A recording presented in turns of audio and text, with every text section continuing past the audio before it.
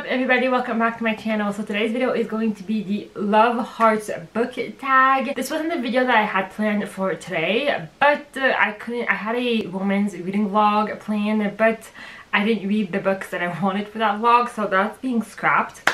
And so I was looking for a video to post on Tuesdays. So I just stumbled across this tag video and I thought it would be really fun to do. Obviously for Valentine's Day, I will leave the creator of this tag down below so you guys can go check it out. But I've seen this video on a few different channels. So I thought it would be really fun. It's only like 8 questions, so I thought it would be a really quick, fun tag video to film. I would love it if you guys would comment down below your answers for these questions. I would love to know. And without further ado, let's get started. So question number 1 is, if I look that way, that's because my computer is there and all the questions are there, so just so you know.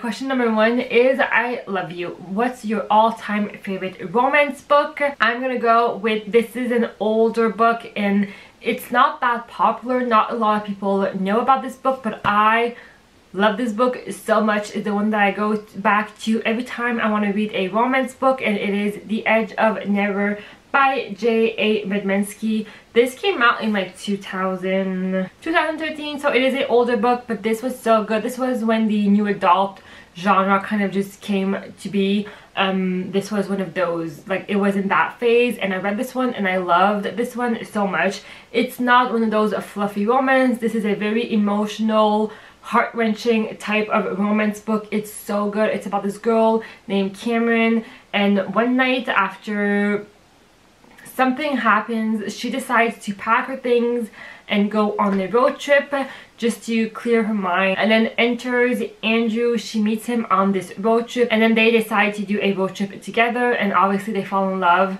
And it's so good. I love road trip books, so that's one thing. But these two characters I just loved so much.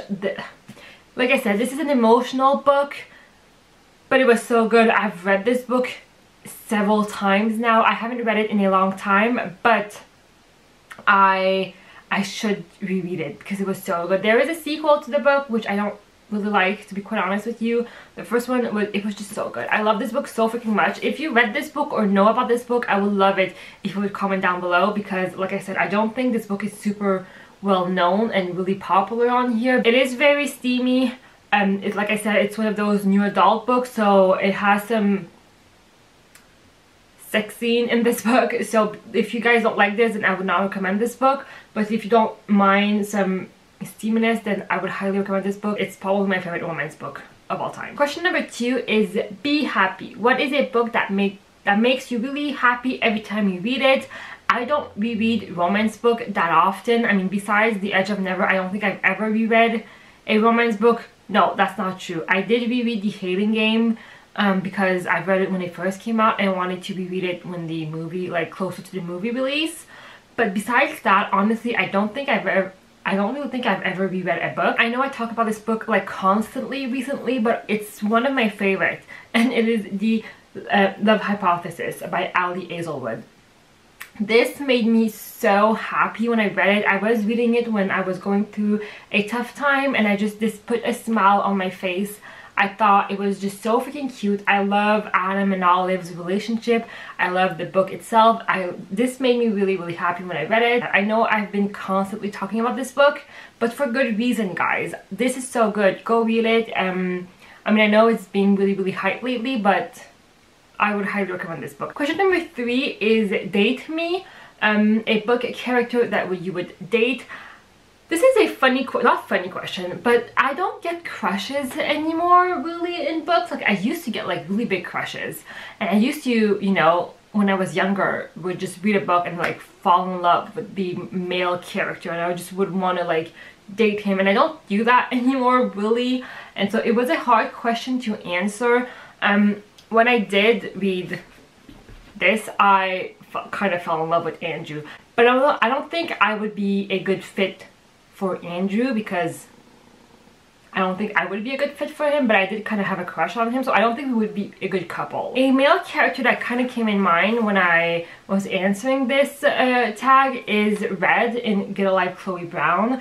Not necessarily because of Red itself, even though I do think he's like really cute and I really like him, But this is a trope that I love in romance books that I don't read a lot, where it's like make a list and then a list of things that you want to do before you die or before you turn 30 or something like that, and then the male character kind of helps you go through that list.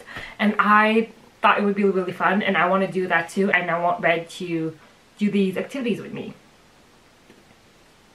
Maybe? I don't know. Question number 3.5. Text me, would you date a non-reader? Well, actually, I do date a non-reader.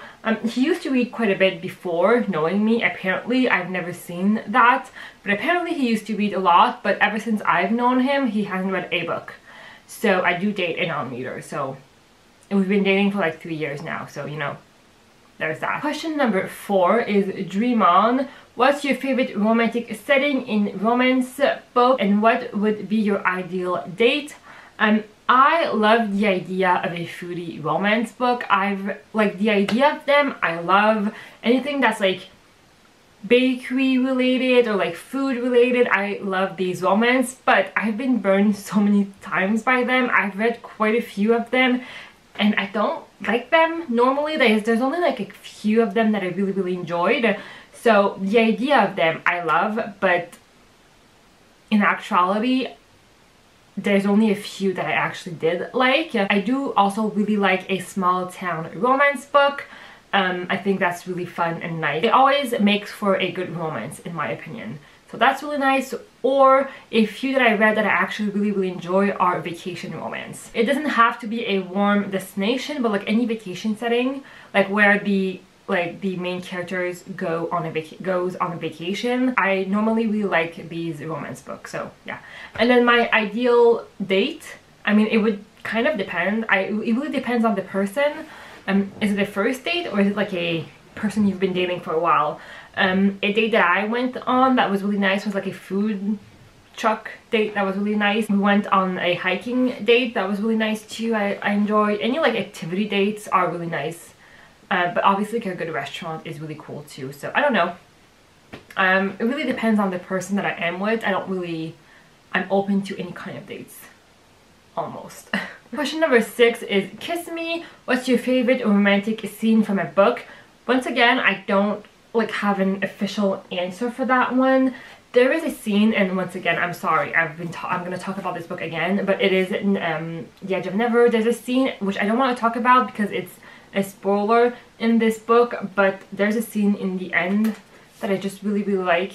It's at the hospital and I just yeah, that scene I really enjoy. I don't want to go into much detail, but like that's like a memorable scene. Question number 6, did I just say 6? Well, this is question number 6, and it is which 3 book character would you like to invite to a party and why? I'm really boring and I don't know. Okay, so it wouldn't be like an actual party, but like a dinner party where I could talk to these people. I would really like to, what's his name? Josh. Josh would be really fun to talk to in the roommates because he is in the adult film industry. So I think it would be really interesting. I think it would be really fun to talk to him and kind of see the behind the scenes of that industry. This is about this girl who drops everything to go see a guy that she has a crush on, and then but he is a jerk and he leaves her with his roommate and they fall in love. And it's a really fun, cute book. It wasn't like the best book out there, but I like this one. Like I said, Josh would be really fun to talk to just because of his job. But like the characters in One Last Stop, once again, I think they're really cool and I would like to like be with them at a party, but I don't think I would be cool enough to hang out with them. So I don't know, that's a hard question, but yeah, that's kind of my answer. I'm sorry, I'm failing at this. Question number 7 is You Rock, a romance book you would recommend to everyone. My go-to answer for that, which I know it's like a lot of people's go-to, but for good reason, and it is The Unhoneymooner by Christina Lauren.